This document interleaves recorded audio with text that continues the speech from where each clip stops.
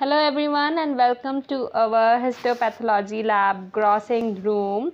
Here you can see some small containers or some large containers. These all containers contain specimen.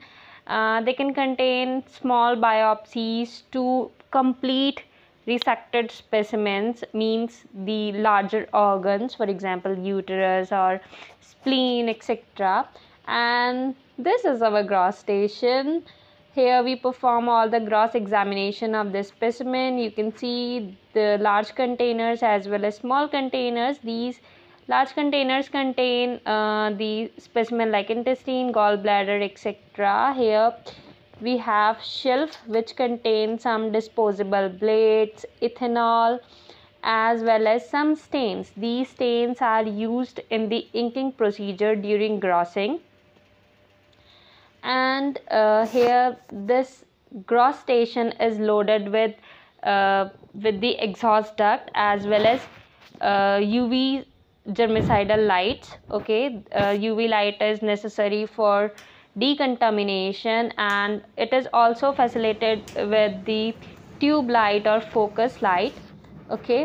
And here you can see, and these whenever we have to do grossing, we just on this gross station, and after completing our grossing we completely off this gross station.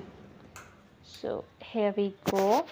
And the next thing that we have in the grossing room is these cassettes. These cassettes are used to load the tiny biopsies, or we can see bits.